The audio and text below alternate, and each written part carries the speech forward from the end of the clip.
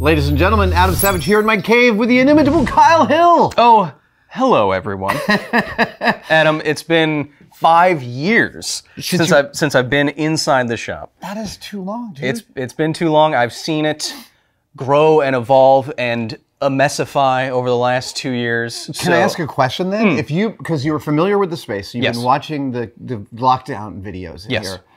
here. Does it look as chaotic to you now as it does to me? Because it feels to me, I've officially run out of room and it's like a hoarder's paradise and I'm trying to beat it back. I can see parts of your mind embodied in the clutteration of what's going on. But you know, to be fair, for everything that's gone on and for you to have a shop like this during lockdown, it looks all right to me. Yeah, well, I mean, the thing is that all the action in this room ends up happening here in this like 15 by 7 foot space. Yeah, this seems smaller in real life. I remember texting you about this, like, wow, look at this bench, and now it's kind of small. Still impressive. Thank you. It's not the size. It has really, really served well over the time. You have a thing that we're going to frame today. Yes, I through the Grant Imahara STEAM Foundation charity Mythbusters auction, I wanted to, as kind of a capstone of my Mythbusters experience throughout my life, me and all my members over at the facility, we wanted to purchase something. Sure. And so we bid on an original, and I'm saying this to Adam Savage, this sounds weird, but blueprint. Anyway, I wanted to. So great. So, by the way, sorry. Thank you on behalf. I'm not a member of the Grant Imahara STEAM Foundation, but I am adjacent, and we thank you. For of course. For the purchase. Yes, Grant was a friend of my partner for many years, and obviously a part of my life in a tangential way. So it'd be really nice to have something like that immortalized. And this blueprint specifically is from the swords. Oh wait, don't tell me. I want to open it up and just see, because I don't know which one you have. Oh really? Yeah. Oh. Can we crack it? Yeah, I said swear. Don't worry about it. I didn't. But it is from an episode. It is from an episode that I remember Grant specifically working pretty hard on and making some devices for, and that's why I bid on that one specifically, because I wanted something that kind of took it all together. That's lovely. Yeah. Okay, and we're gonna frame it today. I'm excited. It's giant. It's 36 by 48. Yes. So in terms of a thing, do you have a place in your house for this? Or I actually do. That's awesome. I actually do. Getting that YouTube funds. It's all right. Am I right? This is the, yes. This is the tube item in question. Oversized, fragile, but you can imagine, since it's more or less filling up the whole tube. Yeah. But if this was in a squarish, rectangle-ish kind of thing, it's a large piece and very sturdy. It's got its own certificate of authenticity as well. And, from Prop Store. From Prop Store. Which I've never had a cert of authenticity for one of my pieces. Like, I have so many Prop Store certificates of authenticity. Is it weird seeing your life become history as you're still alive? Yeah, that's genuinely strange. Huh. That somebody is like, oh, let's put a watermark on this. All right, let's roll this out. I've cleared the pool table.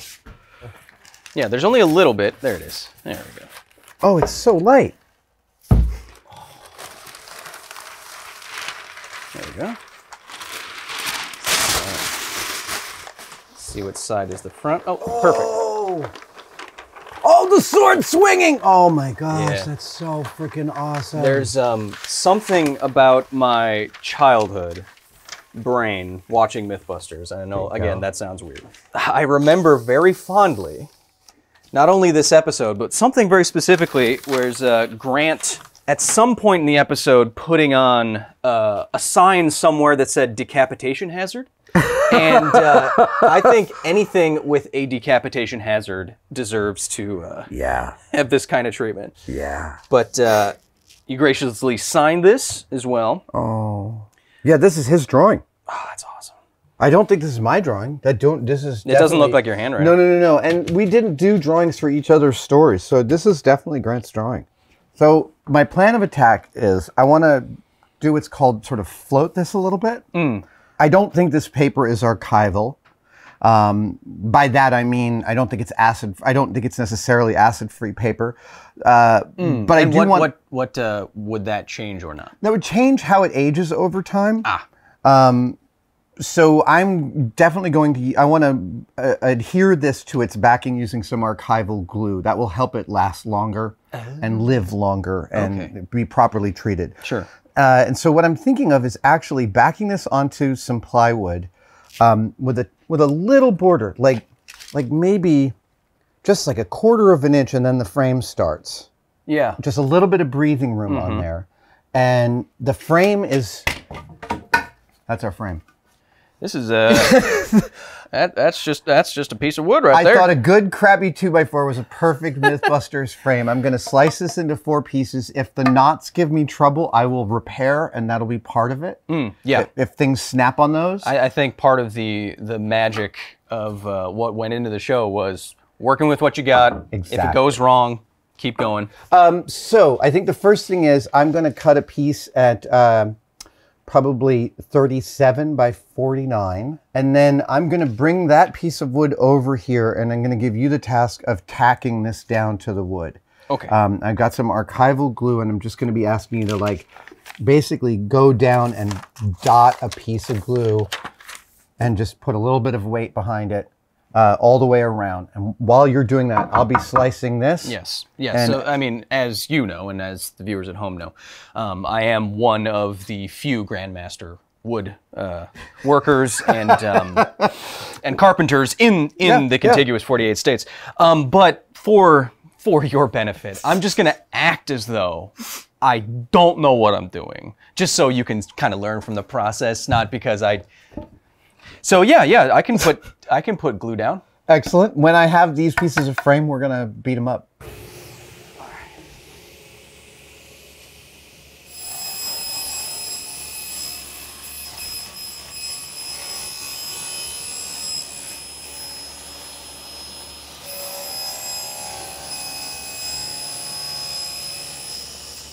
Shop is not big enough for this cut. Or it's just barely. It's reminding me of the Shining Maze. All right, that's 49 inches.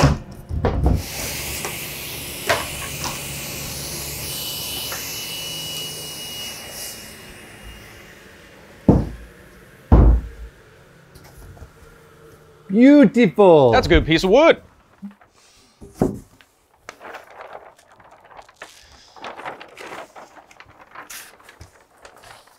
How am I going to make sure, as I'm tacking this down in spots and not like a constant line, that I maintain this nice separation here?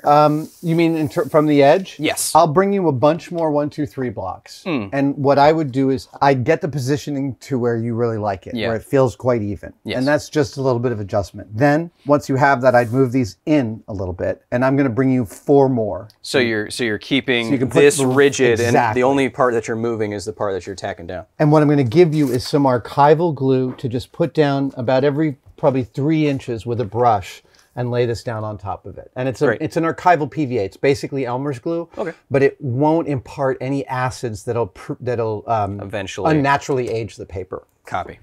So yeah, this is something that comes from my days of being an artist's son, is that you always want to mount your artwork using pH neutral materials, so they don't age or wear. I have pieces of my dad's artwork that were held up with a piece of Scotch tape, and that piece of Scotch tape is burned onto the paper because the glue had an acid into it. Sure. pH neutral PVA, professional quality, archival adhesive, dries clear, remains flexible, ideal for bookbinding and paper projects. So I would just leave it on this piece, but once you have this positioned and it's time to move through, I would just get a little bit of glue on your brush, just like that, nice little and lay the paper down over that. Nice little crisscross strokes. Yep. I'm going to cut some pieces of... Copy. I'm going to have to... I don't even know how to cut something this long on my table saw. Here we go. We'll figure it out. So much of Adam's mannerisms and things have oozed into my brain. Like, and you know, now what we want to... I think, yeah, that's what we want to do. We want to make sure that this is about a ½ inch there. That's good. Just cutting a 6'2" by 4. lengthwise is about the limit of what this shop can do. I'm gonna literally be feeding it all the way into my wood rack. Let's get the helper. Good. Okay, one.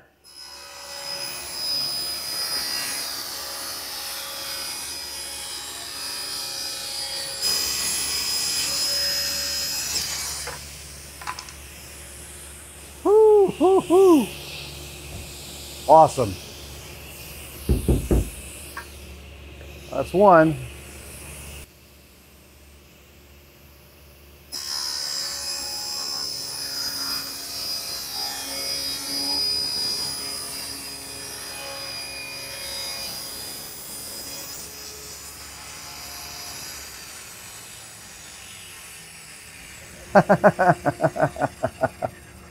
Yeah, that's what I want. I want that stuff.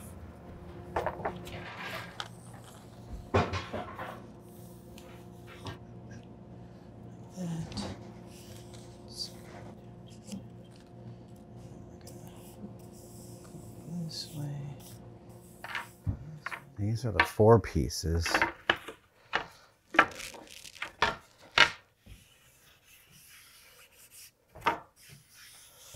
Huh, these cuts are nicely clean, actually. So that's a live edge, not live edge, live edge. I want the live edges to be on the outside. I want that. I want that piece in there. Will it survive? That's not smart. It won't survive. Adam, what's confusing me here is that no matter how many times I straighten it to whatever edge, another edge decides to not do that. Yeah, and that's completely fine. Yeah. Like that, I keep doing that with that, but then this one goes off, and then that one goes off. They're not totally correct. Okay, no. This is the one anybody's eye will notice. That's the one, the top and the bottom. That's here's the thing: when I assemble the frame, when I rough the parts out, if we feel like it looks too uneven, we can trim this down, and we can kill the edge. Yeah, we can hide it. Yes. Okay, good. But I actually like the idea that this edge is straight. As long as that one is, it might be totally fine, but we're only going to know when we assemble. Yeah, okay.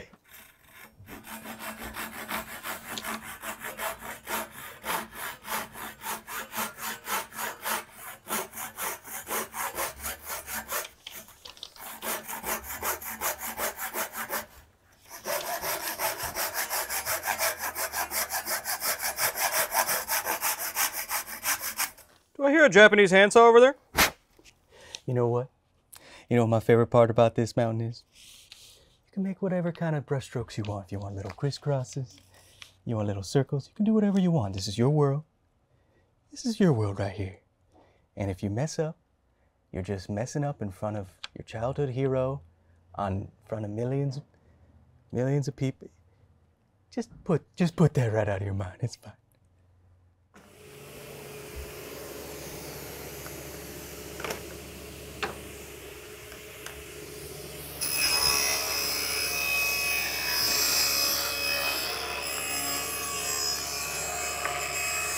So, I'll point out. Yeah. 2 holes. You're, I know you got some eagle-eyed viewers out there. You see the evolution of not sure what I'm doing to, okay, I kind of get it, to frustrated over it's not being totally straight to it's done. You know what? I don't think anything could be more appropriate. Hey, I can manage it. So, what we're going to do is we're going to slide this into the slot created by the frame. Yes. We don't have to come right up to the paper. We can kind of float a little bit. And then these bad boys, actually, here's what I'm going to do. I'm going to feed this down to you. Maybe that will work. Let's try it. Just grab the wood out of my hand in a pulling, splintering motion. No, I have to move the other one down a little bit. And so we're not going split, we're going to go over. Okay, copy. Yeah, we're going to do a little bit of like a Japanese frame. Ooh. Like there, and then we'll do the same thing here. So not a whole lot of clearance on this side. No, I know. And so this is a test fit to like trim down. Oh, sorry about that. That's all right. It popped down. Take a look at it, see how we feel about it. Actually, to be fair, do you like this? Do you like this? I do, actually. Yeah, no, it's. And so what I also did was on the It looks like a brute force way to show it off. You know exactly. what I mean? The natural end of the 2x4 are the two sides. Ooh. So when you're walking in and seeing it from the side, you just see the natural edge. I thought that was a nice touch because, like, I don't want to see too clean a milled edge. Yeah, I totally agree. Right? That's nice. So now what I would like to do is now we have done all of the busy work. The next stage is to have fun and beat these up. So I think the first thing we'll do is we'll stain these. And then once we stain them, we'll beat them up and we'll start to sand them down. So let me get some... Because with stain on top, then once you start beating them up, it might reveal some of the... It gives you a nice contrast if you beat it up after you stain it. Because if you did it beforehand, if you beat it up beforehand then stained it, it would just look like stained shitty wood and not something that's used. That is the theory. You don't have to be precious about this. Just we're going on and we're taking it off. Okay. And we're not trying to be too precious about it.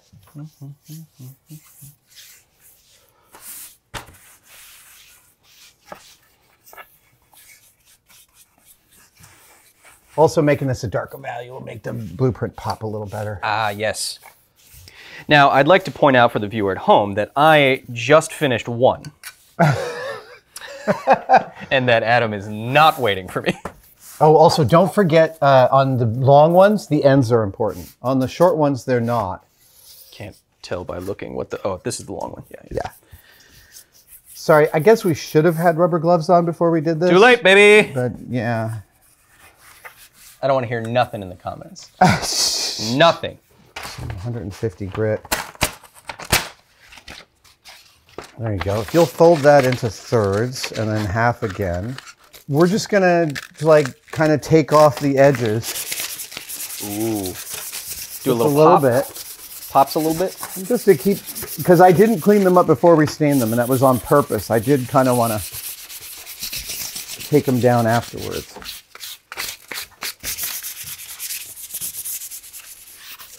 Are you getting down to you're seeing the different color or not too much? Or? No. Take it, go ahead and be rough with it. Copy. All right, so now you're gonna beat it up. And here's how I want you to think about beating it up. Okay. So you lay this down.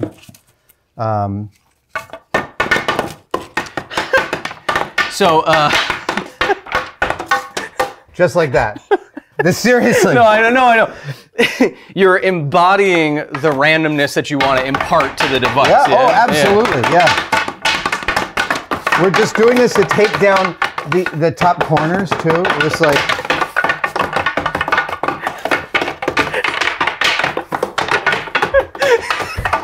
No, if you take this out of context, just this part, and you just put it you're like, this is how you build things, and you're just like, buy a piece of wood, like. You laugh, but like there are furniture counterfeiters who like turn a vacuum the opposite way and blow something full of old dust and make it look ancient and beat it up. And absolutely.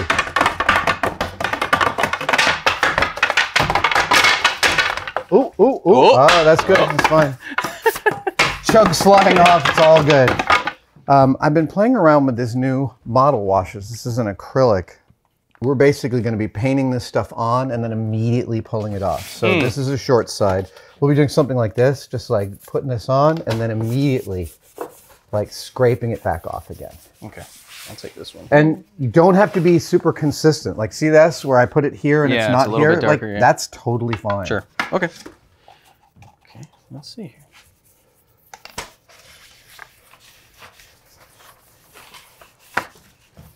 Again, brings the value down really nicely.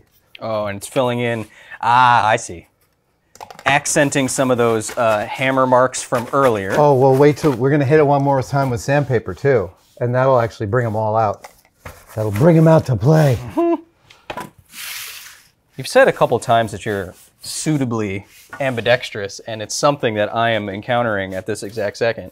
About that you are also? We're like doing the immediate taking off the stuff with your non-dominant hand is non-trivial. But it's also actually really great for the look too, because you're gonna do things in a weird way, right? Like your body's not working the way it should. No, it's like I'm trying to throw a football with my other hand or something.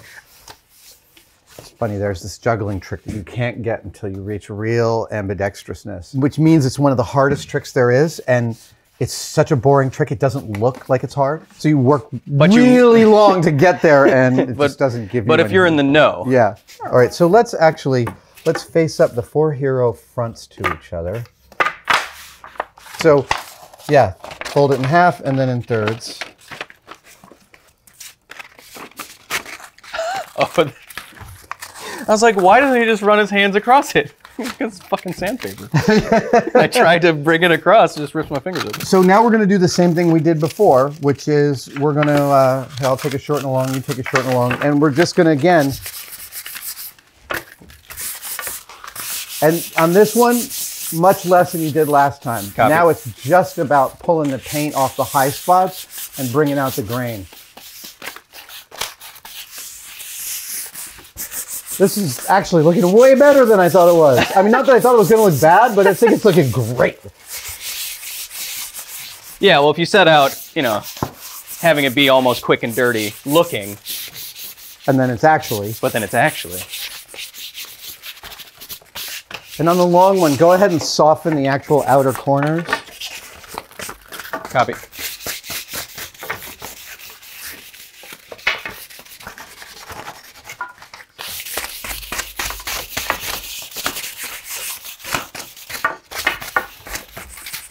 Oh, yeah. Oh, yeah, that looks like you found it. Oh, that's great. Some shop.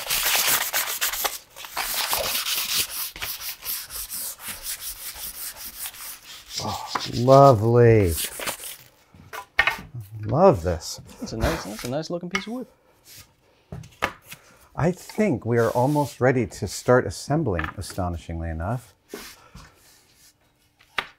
So I think that what we're going to do, I think I may... The pool table's the only table I have that's big enough. There we go. Yeah, the color contrast against the blue is nice. So if you'll just hold it in its orientation. Mm-hmm. That is a... Do you... What? Hang on, gotta go get the bigger ones. So close. Oh. Big daddy clamp.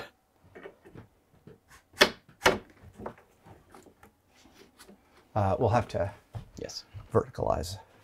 Ooh, something's moving around. Yes. That one is... Actually, I think that's pretty close. All right, let's see how we did. Yeah. 1 1/16. 1 1/8. I'm off by a 16th. That's not bad. Yeah, split it. Okay. And then this one is 1 1/8. 1 1/16. Hey, 1 1/16. Beauty.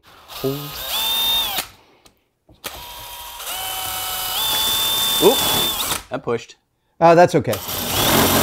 Oh, because it still moves around inside the slots. Exactly. Yeah.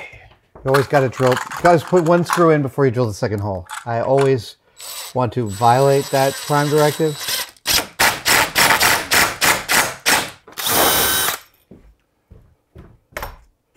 Doctor. Oh, thank you. Thank you, Doctor.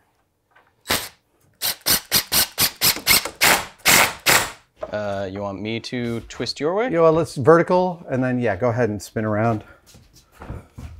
Excellent.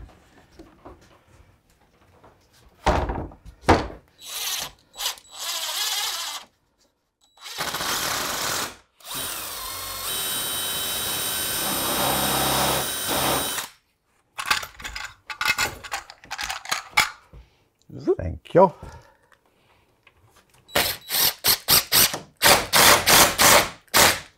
Beauty. Okay, so here's the next thing, is I'm going to... A bit of schmutz there. Schmutz is good. Yeah, that's sap that's sitting on top of that. Oh. We are now locking the back piece of plywood to the frame. Okay, so now is the time that if we wanted to if we wanted to futz adjust with it. Yeah. And I'll admit, I'm actually pretty happy with where it's sitting. It's not so bad. I'm pretty surprised. Yeah, yeah. So what I'm just going to do here is just, that.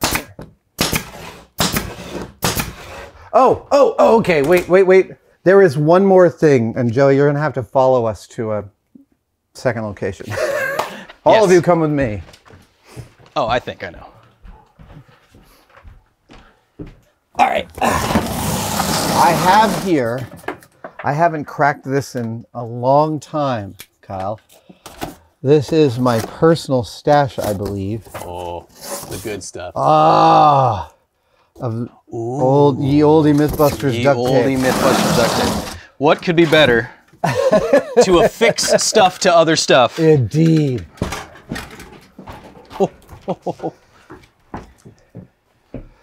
I have one more surprise for you. Take a look at it, and you're aesthetically going to wonder where duct tape should go on here. Yeah, nothing is screaming duct tape to me. Okay, so I had the same response, which was I was thinking maybe just a small piece on a corner. If I was going to do anything, something it's something like subtle? okay. Before we do duct tape, I have one more piece to add to this frame that I think you'll really like. Because I went to my Mythbusters stuff cabinet. It'd be really fun to drill a hole and just have an arrow sticking out of the frame. What do you think? I love it. You love it? Yeah. Great. I feel like side coming in, I think your first instinct was correct, right? Side that way or that way? That's tough. Yeah. It does look great. So I imagine you drill something and it's totally removable. Absolutely. No, I'm going to drill a hole and you'll be able to just pop this in. You can ship this and put it. Otherwise, it changes the volume of the thing. No, it makes shipping this an absolute nightmare. Dramatically, yeah.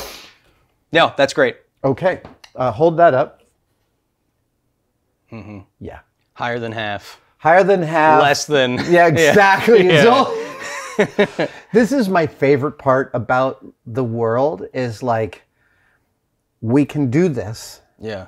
And both of us can have the same understanding that, oh, wow, no, within this range, there is a point of view. And it's about that.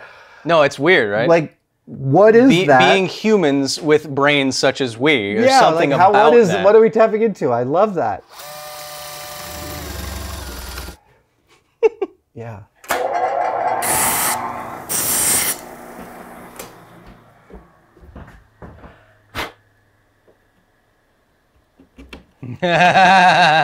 That is a nice press fit. That's great. Right? That's great. Yeah. Okay. I'll hold this while you get to do the duct tape and review it. And oh, it's beautiful. I think duct tape on the upper. Yeah. I saw your head go to the same place. Well, it's difficult now because the balance of stuff is here. You kind of want it to be. It's definitely this side. Is it top or bottom? Nope. Can't be anywhere near the signature, which means you relegate it to the. Yeah. Is it something like that? I tend to think no. I tend to think less than full wrap. I feel like it should look like a remnant that someone didn't get around to removing. Sure. So, let me hit you with something. Let me hit you with something here. Now, if you were doing that, and if it was something you kind of like, well, do it in situ, right? I mean, if it was something you kind of you kind of fucking took off. Yeah, like, there you go. Okay, well, let's get that back off of there, or even something something like it was on there. Then you have that's a little thin for my taste, but maybe the other piece. I wouldn't cross an open lane. I would. Yeah. Oh, I see where your head's at. Yeah. If it was more lived, but you know what I mean? Yeah. Something like that. How's that? I think that looks great. If you want to. Actually, if you want to hold that once you get it to where you like, I've got a T50 stapler. We can just pop it in. Oh, sure. Yep. And I'm just going to do here. Sure. There you are. Stand back in regard. Just enough. All right. It's beautiful. It's time for us to sign our work and leave a note for posterity. So I'm going to pull this. Sure.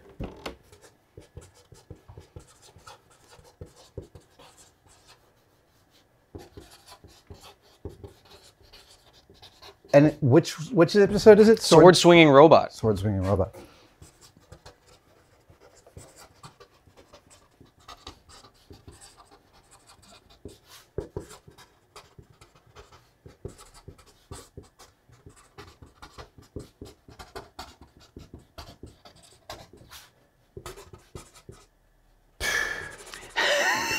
Perfection.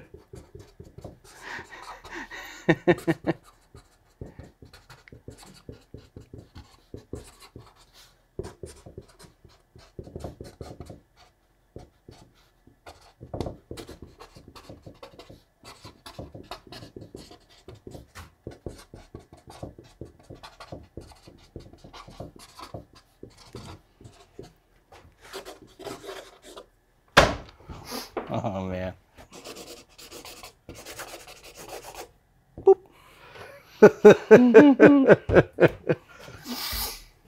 I have to tell you, giving this a good home feels phenomenal. Doing this with you, like you were in touch with me when you were bidding on this thing. You were telling me no one's going to win this goddamn thing but me, and that made me so happy. And dude, it is just so. This is really nice. Lovely. Yeah.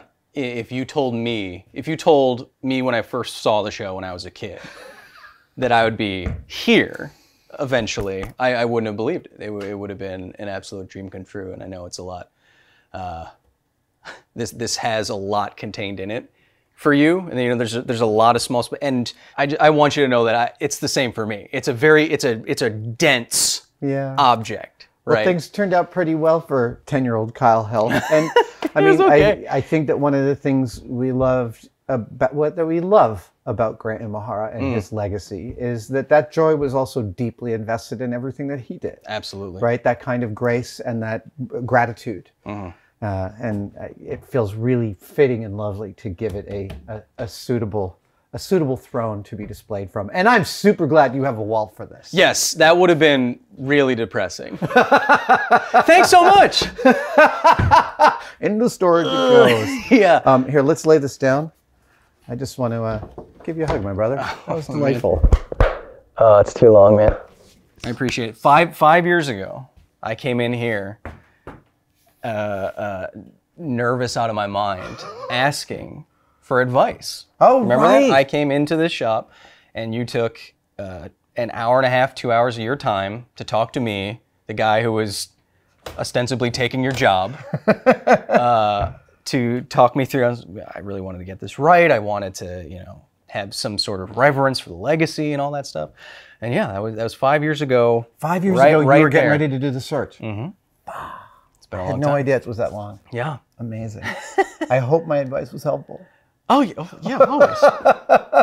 All right, guys, that has been one of the more emotionally satisfying one-day builds I've done in a dog's age. Thanks for bringing it, Kyle. Absolutely. It wouldn't have been complete without your input and your help. And it's going, not only did all the funds to get this go towards a good place, but it's definitely going to go to a good home forever. Thanks, guys. I'll see you next time.